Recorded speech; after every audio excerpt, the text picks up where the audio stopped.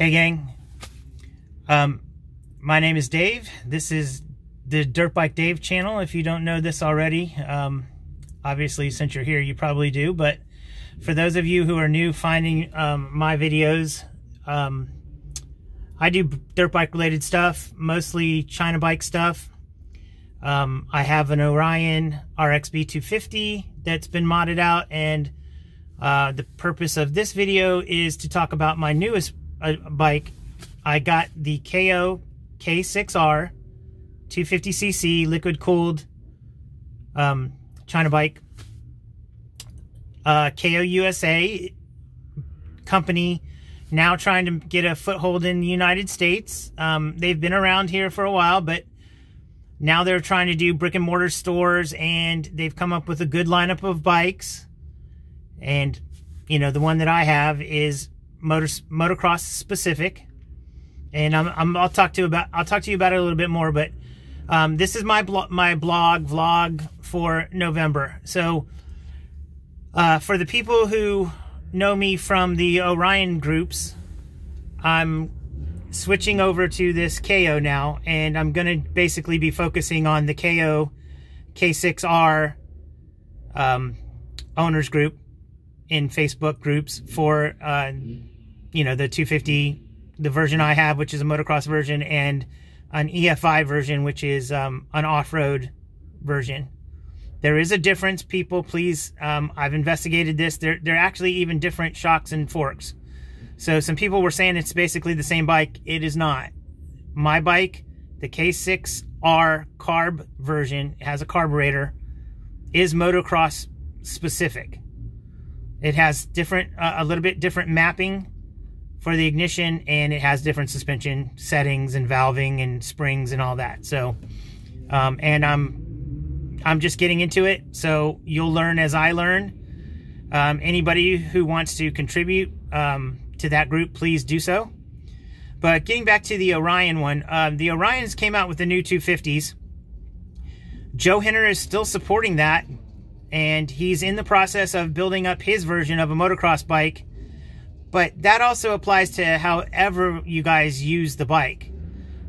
Joe still does porting. He's got a big bore kit for that bike. He still has the 4-degree timing flywheel advance key. You know, he can still rifle bore the carburetors. He recently came up with an airbox mod. He took the original one. There's two versions of it that he's kind of messing around with. He took the original version and made it work. You need to take it apart and seal it, and there's a video, so I'm not going to go in depth with it, but go look that up if you have that bike. You need to do this. That bike does not breathe correctly. It sucks air the wrong way. Well, sorry. Obviously, it works from an engineering standpoint, but it has a paper filter, and the way that it breathes, it will bring in that water and dirt and dust.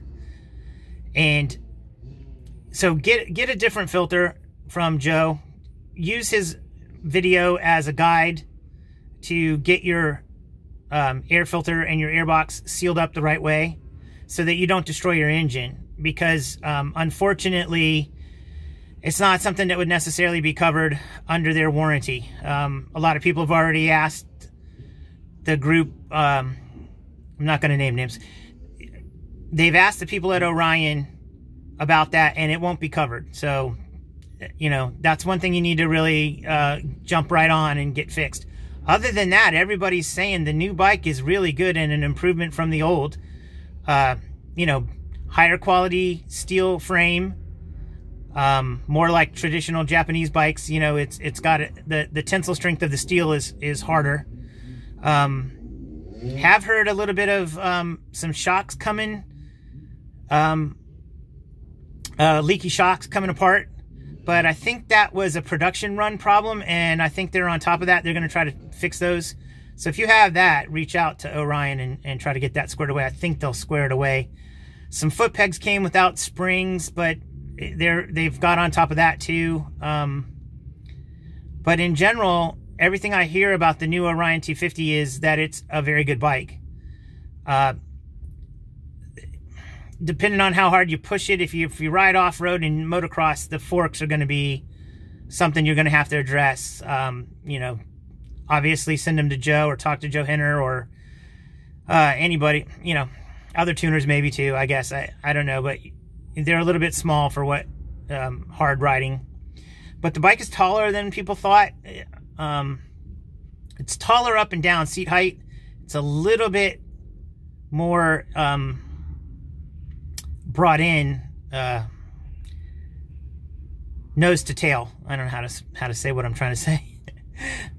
You guys, if you know me, sometimes I just use words and start mumbling. But yeah, it's just not as long as the other one, but in other ways it's good. So it's kind of like a pit bike on steroids, I guess is what I would say when I look at it.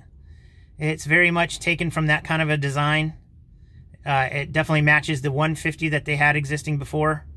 But of course, you know, a 250 engine, a very good 250 engine. Does have a counterbalancer. It is a little bit heavy, but that seems to be the thing with all the China bikes. Is that you get a little bit of extra weight and a little bit of older technology sometimes. But yeah, so that's that. So Joe Henner is going to be more involved in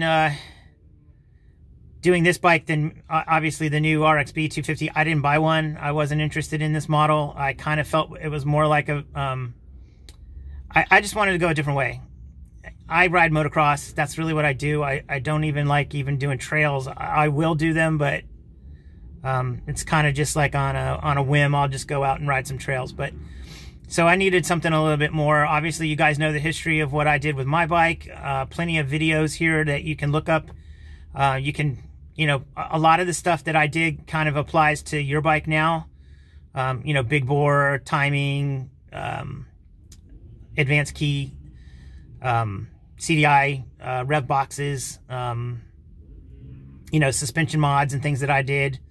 You know, all those kind of things still kind of apply. So I would, you know, if you're gonna mod, if you're gonna do stuff like that, either hit up Joe Henner and you know, and look up some of the older videos that I've done, and you'll kind of see the new bike has so much more stuff. It really is worth the extra. It was a little bit more money, but it's really worth it. You got better rims and spokes. That was a big issue. Like the biggest issue in my group was people destroying their rims and their spokes.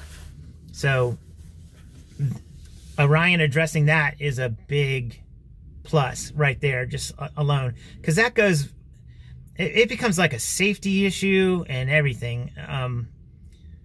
Street bike wise, like a lot of times people turn these things into commuters, and that's just it's another thing that they needed to address, and I think they did, and I think they're making moves to be better.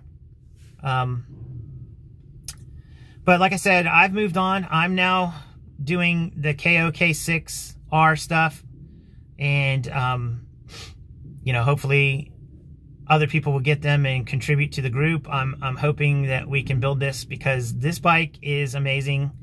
It is the Chinese version of a motocross bike. It's what they use, and they race them all over, and you know, it's to that quality. It's on par with Japanese build quality. I'm not saying it's the same, you know, it's a little bit less horsepower, a little bit more weight, but as far as just build quality, it's on par. The welds, the quality of the components, stuff like that. I'm gonna walk out here real quick and show you it, and then I'm gonna end this video and go riding. And hopefully you'll start seeing more ride videos from me, and I hope you'll participate in the Kayo K6R group. And please remember to like, subscribe, tell your friends about it. I'm trying to build up this YouTube channel and get more people exposed to these China bikes in the first place. So let's go take a look at, I've named this the China Syndrome. C-Y-N-A, China. C-H-Y-N-A, China. Syndrome, S-I-N, instead of S-Y-N. But anyways, here we go.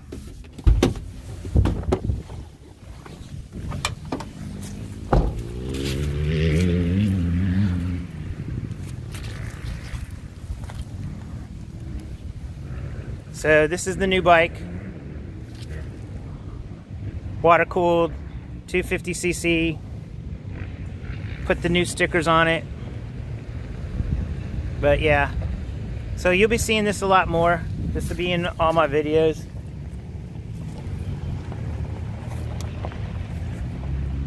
Gonna give her a rundown today. But she's good. There's more detailed video about everything if you have questions on my page. Anyways, so that's it. I'm going riding. Y'all have a good one.